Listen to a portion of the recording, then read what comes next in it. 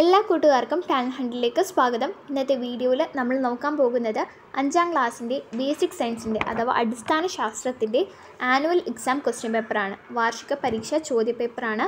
2019 വന്നിട്ടുള്ള ക്വസ്റ്റ്യൻ പേപ്പറാണ് നമ്മൾ നോക്കാൻ പോകുന്നത്. ആദ്യം നമുക്കിവിടെ കൊടുത്തിട്ടുള്ള ഇൻസ്ട്രക്ഷൻസ് ഒന്ന് നോക്കാം. 50 minutes school of time for reading the questions.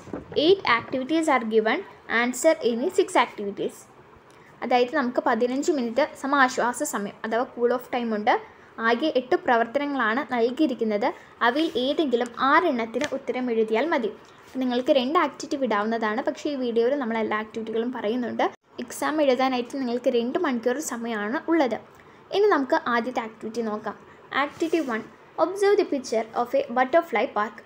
ഇതെന്താണ്? ഒരു ബട്ടർഫ്ലൈ പാർക്കാണ് അഥവാ ശലഭോദ്യാനമാണ്. While playing A children tries to destroy the worms and eggs on leaves. The other child stops him. കളിക്കുന്നതിനിടയ്ക്ക് ഇലകളിലെ പുഴുക്കളെയും മുട്ടകളെയും നശിപ്പിക്കാൻ ശ്രമിക്കുന്ന കുട്ടിയെ തടയുകയാണ് മറ്റൊരു കുട്ടി. ഈ ക്വസ്റ്റ്യൻ എന്താണ്? Why did the girl prevent the boy from destroying the worms? What happens if the worms are destroyed? പുഴുവിനെ നശിപ്പിക്കുന്നത് തടയാൻ കാരണമെന്ത്? പുഴുവിനെ നശിപ്പിച്ചാൽ എന്ത് പ്രക്രിയയാണ് സാധ്യമാകാതിരിക്കുക? ഇതാണ് നമ്മുടെ ഈ ക്വസ്റ്റ്യൻ. ഈ ക്വസ്റ്റ്യൻ്റെ ആൻസർ എന്താണ്? worms are the larvae of butterfly. ബട്ടർഫ്ലൈൻ്റെ larvae എന്ന് പറയുന്നതാണ് പുഴുക്കൾ. If the larvae R killed there will not be new butterflies. ഈ ലാർവയെ നമ്മൾ നശിപ്പിച്ചു കഴിഞ്ഞിട്ടുണ്ടെങ്കിൽ പുതിയ പൂമ്പാറ്റകൾ ഉണ്ടാവുകയില്ല. ഈ ക്വസ്റ്റ്യൻ നോക്കാം. ചിത്രശലഭത്തിൻ്റെ വളർച്ചാഘട്ടങ്ങളുടെ പേരെഴുതി ശരിയായി ക്രമീകരിക്കുക. The stages of growth of a butterfly are given. Write the stages in a proper order. ഇവിടെ നമുക്ക് സ്റ്റേജസ് കൊടുത്തിട്ടുണ്ട്, ഘട്ടങ്ങൾ കൊടുത്തിട്ടുണ്ട്, പക്ഷേ പേര് കൊടുത്തിട്ടില്ല. നമുക്ക് എന്ത് എഴുതാം? എഗ്, ലാർവെ, പ്യൂപ്പ, അഡൽട്ട്, ഇങ്ങനെയാണ് വരുന്നത്. ഇത് എഗ്, ഇത് ലാർവ, ഇത് പ്യൂപ്പ, ഇത് അഡൽട്ട്. ഓക്കെ, ഇനി നമുക്ക് സി ക്വസ്റ്റ്യൻ നോക്കാം. ശലഭോദ്യാനത്തിൽ ഉൾപ്പെടുത്തേണ്ട ഒരു സസ്യത്തിൻ്റെ പേരെഴുതുക. Name the plant which should be included in A butterfly park. ഒരു ബട്ടർഫ്ലൈ പാർക്കിൽ വേണ്ട ഒരു സസ്യത്തിൻ്റെ പ്ലാന്റിൻ്റെ പേരെഴുതണം. ഈ പ്ലാന്റ് നമുക്ക് എഴുതാം സിട്രസ് പ്ലാന്റ്. ഓക്കെ ആണല്ലോ. എഗ്ഗിൽ നിന്ന് പുതിയ ബട്ടർഫ്ലൈ ഉണ്ടാകുന്ന ആ ഒരു പ്രോസസ്സിനെയാണ് നമ്മൾ മെറ്റമോർഫോസിസ് എന്ന് പറയുന്നത്. The egg hatches in to larva. Egg എന്തായി മാറും? ലാർവയായി മാറും. The larva undergoes changes to become the adult. പിന്നെ ഈ ലാർവ എന്താവും? അഡൽട്ടായിട്ട് മാറുകയാണ് ചെയ്യുന്നത്. ഈ ഒരു പ്രോസസ്സിനെയാണ് നമ്മൾ മെറ്റമോർഫോസിസ് എന്ന് പറയുന്നത്. ബട്ടർഫ്ലൈ മാത്രമല്ല, honey bee, dragon fly, mosquito, house fly, frog, ഇതെല്ലാം ഒരേ പ്രോസസ്സിലൂടെയാണ് കടന്നു പോകുന്നത്. മെറ്റമോർഫോസിസ് എന്ന് പറയും. ഇനി നമുക്ക് ആക്ടിവിറ്റി 2 നോക്കാം. In a primary health center, some persons affected with following diseases are admitted. ഒരു പ്രാഥമിക ആരോഗ്യ കേന്ദ്രത്തിൽ താഴെ പറയുന്ന രോഗങ്ങൾ ബാധിച്ച ആളുകളെ പ്രവേശിപ്പിച്ചിട്ടുണ്ട്. രോഗങ്ങൾ എന്തൊക്കെയാണ്? Conjunctivitis, tuberculosis, leprosy, filariasis, common called, scabies, chicken ഗുനിയ. ചെങ്കണ്ണ്, കുഷ്ഠം, മന്ത്, ക്ഷയം, ചൊറി, ചിക്കൻ ഗുനിയ, ജലദോഷം, ഇതൊക്കെയാണ് രോഗങ്ങൾ. ഈ ക്വസ്റ്റ്യൻ എന്താണ്? The precautions taken by the doctors and the staff in a hospital who treat the above mentioned patients are given below. Complete the table. ഈ രോഗികളെ ചികിത്സിക്കുന്ന ഡോക്ടർമാരും മറ്റു ജീവനക്കാരും സ്വീകരിച്ചിരിക്കുന്ന പ്രതിരോധ മാർഗങ്ങളാണ് താഴെ പട്ടികയിൽ നൽകിയിട്ടുള്ളത്. ഈ ഒരു ടേബിൾ കംപ്ലീറ്റ് ചെയ്യാനാണ് പറഞ്ഞിട്ടുള്ളത്. ആദ്യത്തെ പ്രതിരോധ മാർഗം എന്താണ്? Wear mask. മാസ്ക് ഉപയോഗിക്കുന്നു എന്നുള്ളതാണ്.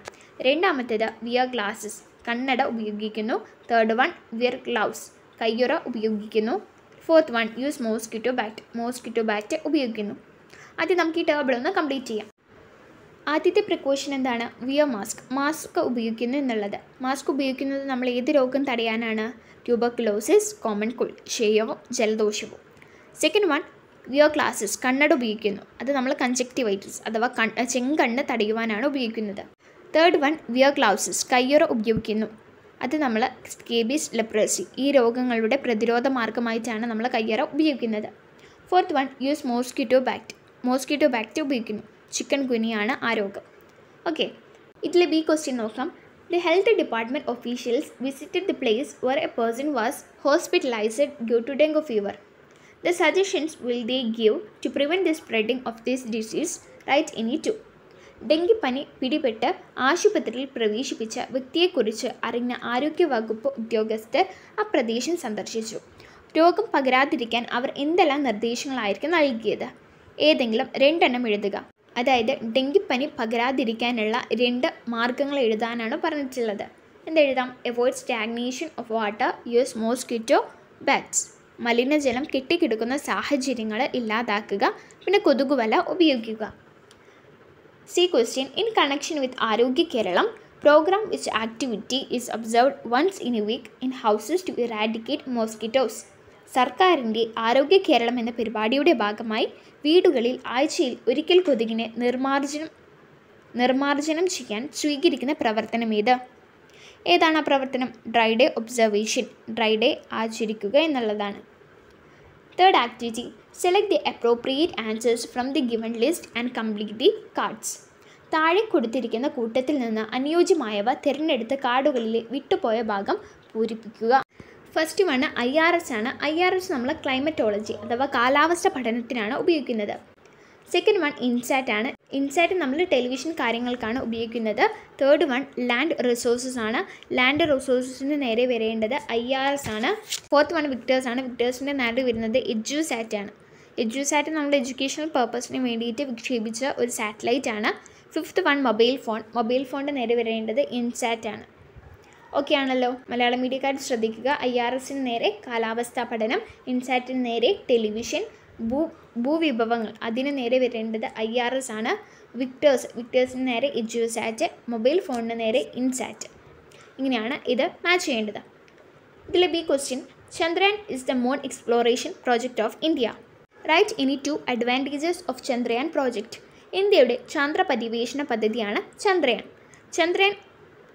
ചന്ദ്രയാൻ ദൗത്യത്തെ പറ്റി നിങ്ങൾക്കറിയാവുന്ന 2 കാര്യങ്ങൾ എഴുതുക. നമുക്ക് എന്തെല്ലാം കാര്യം എഴുതാം? Chandrayaan first was launched on 22 October 2008. 2008 October 22-നാണ് Chandrayaan 1 വിക്ഷേപിച്ചത്. The presence of water on the moon was detected by Chandrayaan. ചന്ദ്രനിലുള്ള ജലത്തിൻ്റെ സാന്നിധ്യമാണ് ചന്ദ്രയാൻ 1 നമ്മൾ കണ്ടെത്തിയത്. C question, which day is observed as moon day. ചാന്ദ്രദിനമായി ആചരിക്കുന്ന ദിവസം ഇത്? നമുക്കെല്ലാവർക്കും അറിയാം, ജൂലൈ 21 ആണ്. July 21. Fourth activity, teacher gives A description about health care. She mention the diseases given below. ആരോഗ്യ പരിപാലനത്തെക്കുറിച്ച് നടത്തിയ വിശദീകരണത്തിൽ ടീച്ചർ പരാമർശിച്ച രോഗങ്ങളാണ് താഴെ കൊടുത്തിട്ടുള്ളത്. ഏതൊക്കെ രോഗങ്ങളാണ്? Cancer, common called, heart disease, conjunctivitis, diabetes, stomach ആക്ക്, ഡെങ്കു ഫീവർ, ലെപ്രസി. ക്യാൻസർ ഉണ്ട്, ജലദോഷം, ഹൃദ്രോഗം, ചെങ്കണ്ണ്, പ്രമേഹം, വയറുവേദന, ഡെങ്കിപ്പനി, കുഷ്ഠം. നമ്മളോട് പറഞ്ഞിട്ടുള്ള എന്താണ്? Group dum appropriately. ഉചിതമായ രീതിയിൽ കൂട്ടങ്ങളാക്കുക. ഇതിനെ ഗ്രൂപ്പാക്കി തിരിക്കാനാണ് പറഞ്ഞിട്ടുള്ളത്. ഗ്രൂപ്പാക്കി തിരിക്കുമ്പോൾ നമുക്കിതിനെ 2 രീതിയിൽ ഗ്രൂപ്പ് ആക്കാവുന്നതാണ്. ഒന്ന് നോൺ കണ്ടേജിയസും, രണ്ടാമത്തത് കൊണ്ടേജിയസും. അതായത് പകരാത്തവയും പകരുന്നവയും. പകരാത്തവ ഏതൊക്കെയാണ്? Cancer, diabetes, heart disease, stomach pain. ഇതൊക്കെ എന്താണ്? പകരാത്തവയാണ്. ക്യാൻസർ, പ്രമേഹം, ഹൃദ്രോഗം, വയറുവേദനയൊന്നും പകരില്ല. കോണ്ടേജിയസ് അഥവാ പകരുന്ന രോഗങ്ങളാണ് common called, conjunctivitis, dengue fever, leprosy. ജലദോഷം, ചെങ്കണ്ണ്, ഡെങ്കിപ്പനി, കുഷ്ഠം ഇവയൊക്കെ പകരുന്ന രോഗങ്ങളാണ്. ഇനി ബി ക്വസ്റ്റ്യൻ, ചെങ്കണ്ണ് ഏത് രീതിയിലൂടെയാണ് പകരുന്നത്? ചെങ്കണ്ണ് എങ്ങനെയാണ് പകരുന്നത് എന്നാണ്? ത്രൂ കോണ്ടാക്ട്, സമ്പർക്കത്തിലൂടെയാണ് ചെങ്കണ്ണ് പകരുന്നത്. C question, many people dye due to കോണ്ടേജിയസ് disease spread by micro organisms, but some micro organisms are very helpful. Right 2 examples for helpful micro organisms. സൂക്ഷ്മജീവികൾ മൂലമുണ്ടാകുന്ന പകർച്ചവ്യാധികൾ കാരണം നിരവധി ആളുകൾ മരണപ്പെടുന്നുണ്ട്. എന്നാൽ ചില സൂക്ഷ്മജീവികൾ ഉപകാരികളുമാണ്. ഇതിന് 2 ഉദാഹരണങ്ങൾ എഴുതുക. അതായത് സൂക്ഷ്മജീവികളെ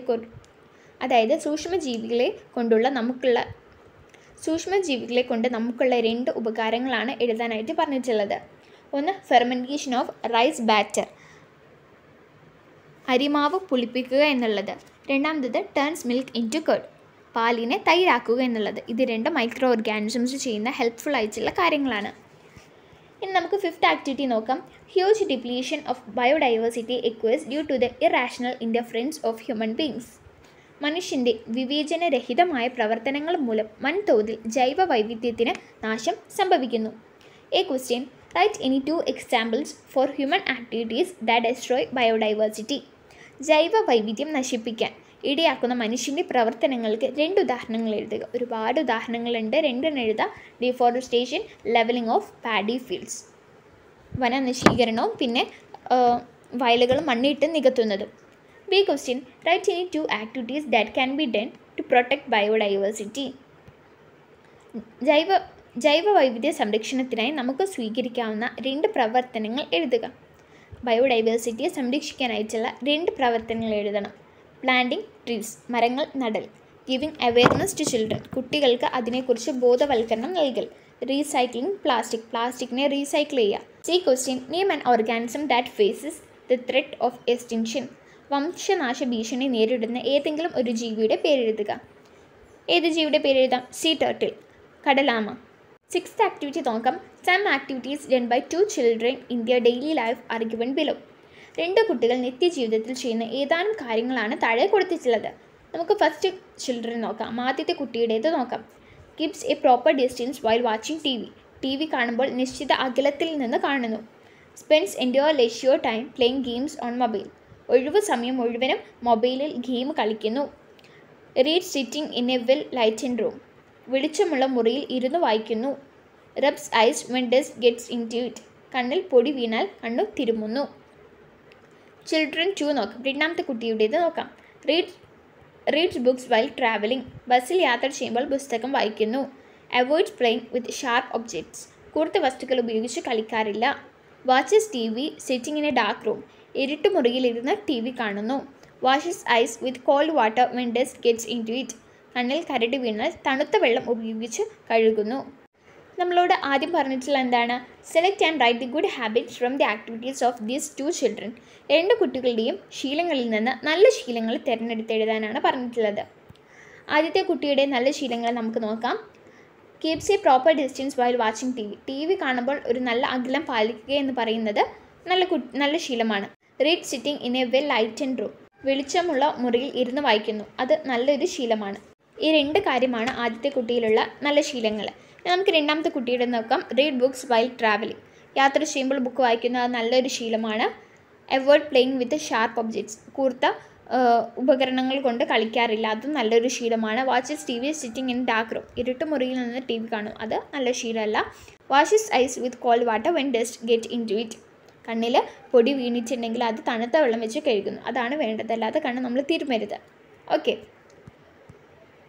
നിശ്ചിത അകലത്തിൽ നിന്ന് ടി വി കാണുന്നു. വെളിച്ചമുള്ള മുറിയിൽ ഇരുന്നു വായിക്കുന്നു. ബസ്സിൽ യാത്ര ചെയ്യുമ്പോൾ പുസ്തകം വായിക്കുന്നു. പിന്നെ കൂർത്ത വസ്തുക്കൾ ഉപയോഗിച്ച് കളിക്കാറില്ല. കണ്ണിൽ കരടി വീണാൽ തണുത്ത വെള്ളം ഉപയോഗിച്ച് കഴുകുന്നു.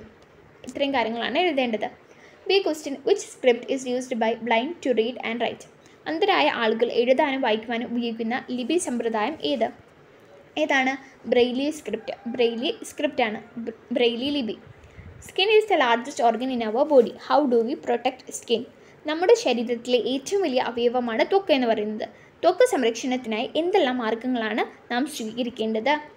Clean the skin very well while bathing. നമ്മൾ കുളിക്കുമ്പോൾ നമ്മുടെ സ്കിന്നെ നന്നായിട്ട് കഴുകുക. Protect the skin from excessive heat and called. നമ്മുടെ സ്കിന്നിനെ കൂടുതലായിട്ടുള്ള ചൂടിൽ നിന്നും കൂടുതലായിട്ടുള്ള തണുപ്പിൽ നിന്നും പ്രൊട്ടക്റ്റ് ചെയ്യുക, സംരക്ഷിക്കുക. ഇനി നമുക്ക് ആക്ടിവിറ്റി 7 നോക്കാം. A collage of news headlines is given below.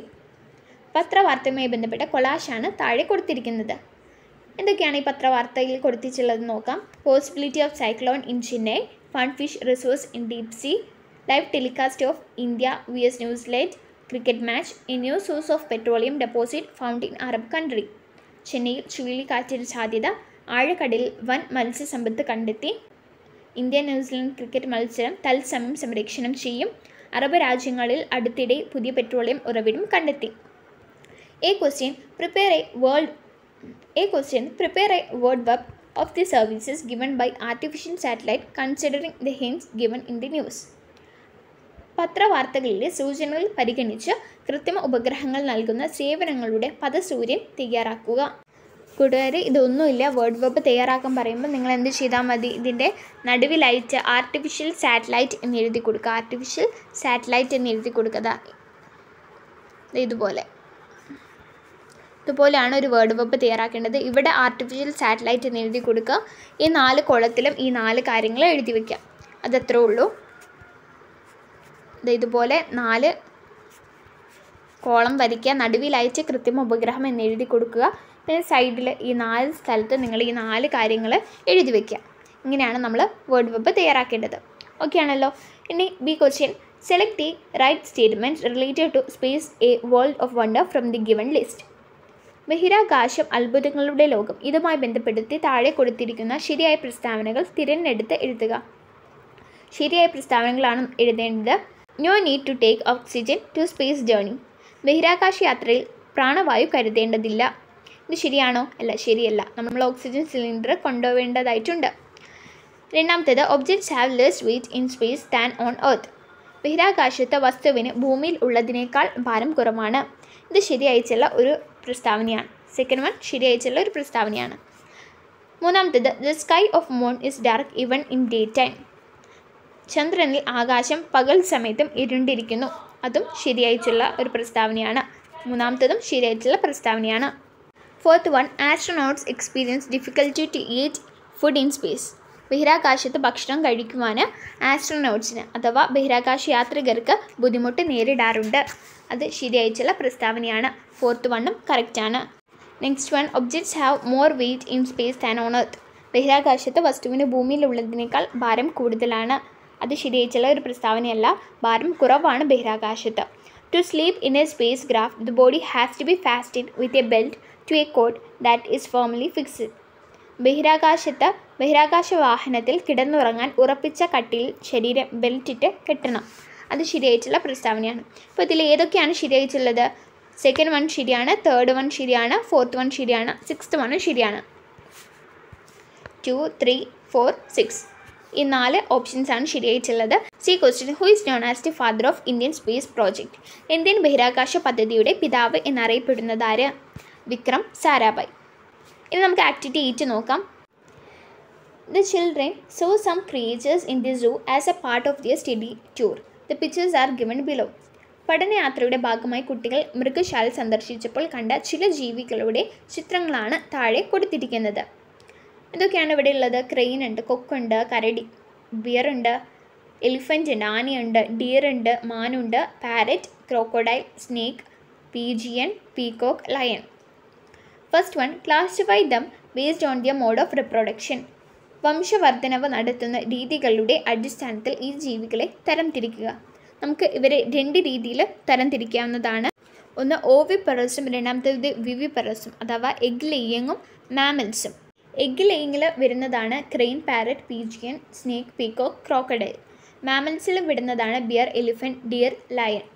ഇവയൊക്കെ മാമൽസ് എന്ന് പറഞ്ഞിട്ടുണ്ടെങ്കിൽ എന്താണ്? Mammals R animals that usually give birth two babies and feed the young on milk from the breast.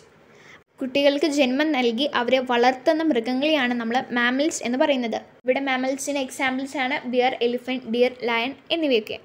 A flying mammal അതായത് പറക്കുന്ന ഒരു മാമലാണ് bat എന്ന് പറയുന്നത്. ഇനി നമുക്ക് ബി ക്വസ്റ്റ്യൻ നോക്കാം. Some statements related to the creatures are given below. Find out the statements connected with the mammals in the land.